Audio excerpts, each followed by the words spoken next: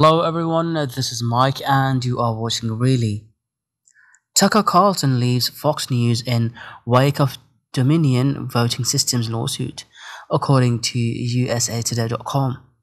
Fox News host Tucker Carlson will no longer host his high-profile talk show, and his last show was Friday, the company announced in a news release the week after a nine-figure settlement from the company in a lawsuit related to the 2020 presidential election.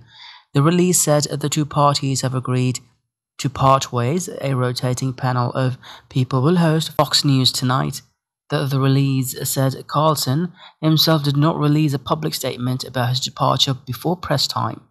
Fox News settled the defamation suit that many saw as a slam dunk for Dominion voting systems for $787.5 million, right as the case was about to go to trial, the cable news organization said in a statement.